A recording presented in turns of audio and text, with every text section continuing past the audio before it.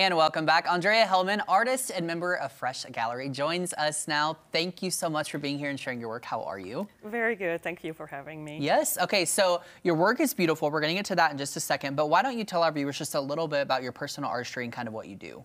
All right. Well, I'm a member of Fresh Gallery in Springfield, and I joined Fresh Gallery last year in 2003.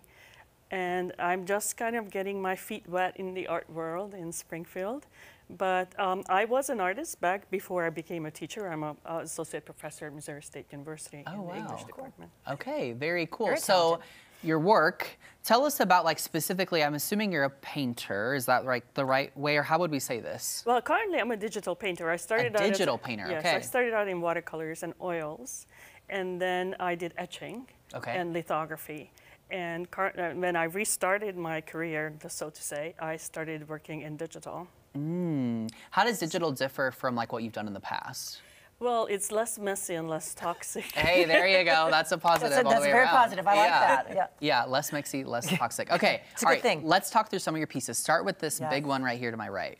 All right, that's a good way to start because I'm really into abstract. I love textures, I love color, and I love movement. And so I started doing a lot of abstracts, and I have a whole collection of abstracts. But abstracts are a hard sell because they need a lot of explanation.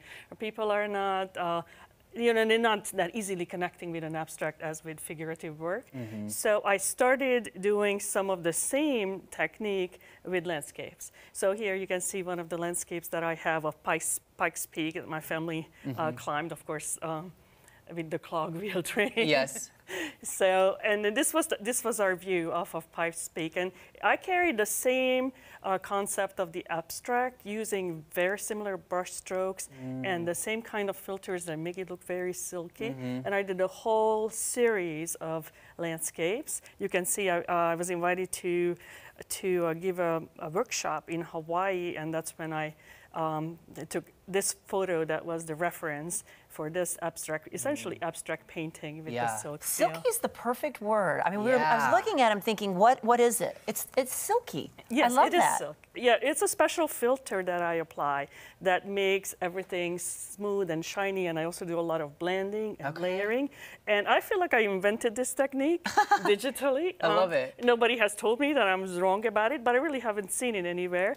And I thought, I really want to put figures in it because people relate to figures more. And so some of the figures that I put in, these are orchids in my window, and I was looking at them a couple of weeks ago.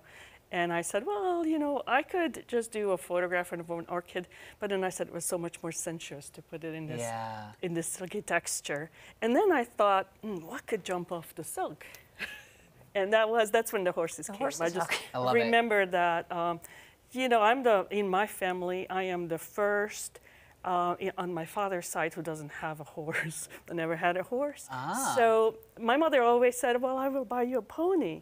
And one year she did come back from Hungary and brought me a beautiful sculpture of a horse, which I use as the reference for a lot of the horse paintings. And so I ended up with a whole series of horse paintings, and they are now a feature show in Fresh Gallery for this month. The opening reception is March 1st, and I'd love everybody to come and see them. It's a great gallery. It's really, it's fun. Yeah, so opening show March 1st at Fresh Gallery, but also there's some other places people can find your work, so tell us about that. Yes, I'm kind of all over the place. I have a few pieces at the Sky Gallery at the airport, so do take a picture with Little selfie on your way out. Yep. Yes, and come to the Creamery because the Creamery also has a secondhand emotions show. So I have two pieces there. They're a little bit more emotional. One is called Entanglement, and the other is Restless Night. And there's a wonderful exhibit going on at the Park Central Library that's called I think Incredibly Bright Creatures, or something with reading between the lines. Yes, so I have 5 pieces there. Yes, and come to the Form Gallery too, because I have a wall there. All the places. All right, well, thank you so much for being here and sharing your work. Thank you so much for having us. Absolutely beautiful. We appreciate it. Thank you so much.